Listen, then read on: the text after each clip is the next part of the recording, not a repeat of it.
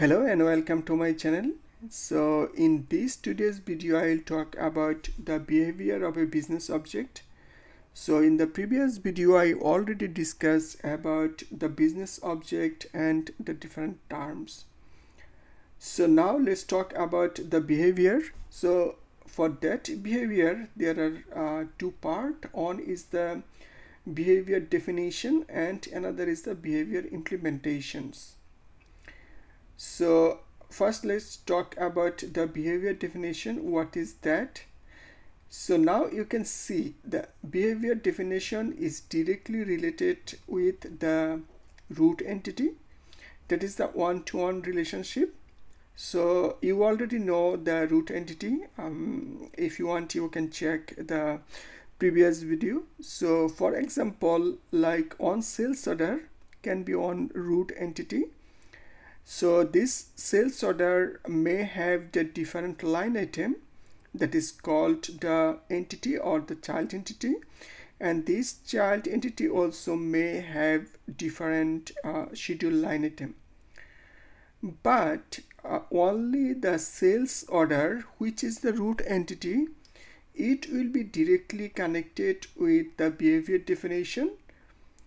That means that this behavior definition can handle the root entity, which is the sales order, and also it can handle the subsequent entity or the child entity. In this case it can be sales order, and sales order is the root entity. So the behavior entity also can handle that sales order and also items of the sales order and also corresponding the schedule line item. So now let's talk about what is the behavior definitions. The behavior definitions is nothing but it defined what is the behavior of that object, business object.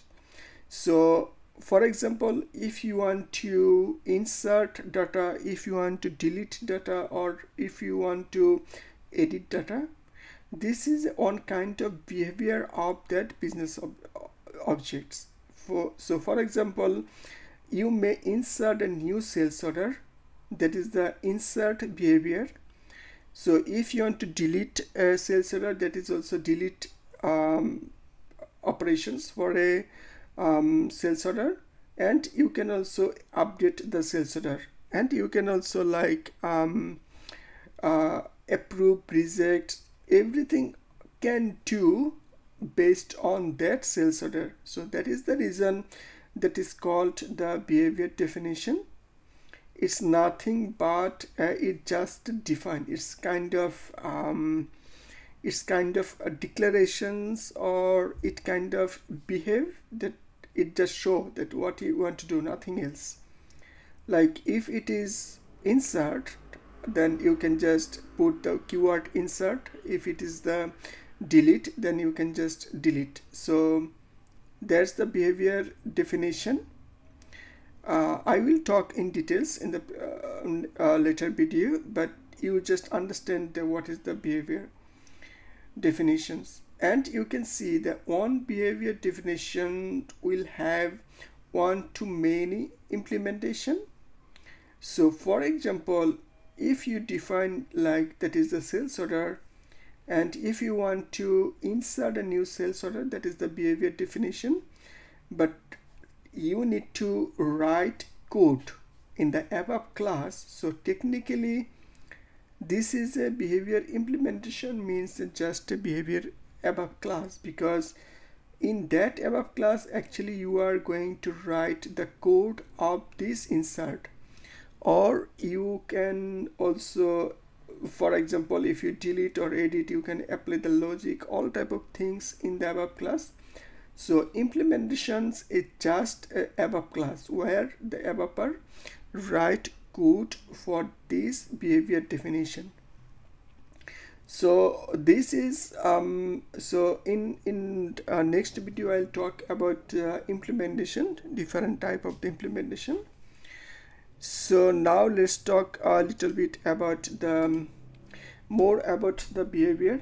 So here you can see that is the root entity. This root entity is the here like a sales order. So this root entity, the sales order, it will have that behavior characteristics and also the operations. So what you can do with that, like ETag is kind of more technical, like the if you insert data that actually it is just segregate some fragments, based on that actually it will save data more specifically. I'm not going to in details. And another thing is the draft. Draft means that like if user want to just save data but don't want to insert data or finalize data, they can just draft. Like if for example like entity is the sales order and user want to finalize later this sales order, then they can just save in a draft mode. And also like feature control and authorizations, those type of things actually all are related with that sales order, what they want to do. And another is the operations. Operation also, it can be like insert, update, delete, approve, rejects, what operation they want to do on that. And basically that is the that's all. And another thing is that business object runtime. So business object runtime it's like if anyone insert, update or delete, it's then what they want to do. So basically there are three part actually, that is the interaction. Interaction is related with the SAP GUI, what they are doing. For example, they want to edit some things, but edit something, they will check everything. They cannot directly enter and just save. First it will save in the transaction buffer and it will check some things, and from that transaction buffer it will follow some sequence of the save. I mean that it will check the error and it will also check the number range, and finally actually it will save in the persistence data or database. So in the runtime, that is the sequence of that how it will data will save. So now actually I think if we summarized, then we can directly say that like the business object is what you want to do on that root entity or the sales order. Like if you want to insert, update, delete, then it's just a behavior update, you can just declare but you are not doing anything. And if you want to write the code for delete or for that behavior, then that is called the behavior implementation.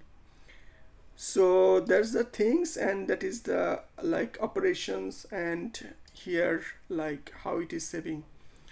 So mainly the two part is the behavior definitions and that implementations. And I hope you understand, and the next video I'll talk about the behavior implementations. There are two implementation, managed and unmanaged. Thank you so much.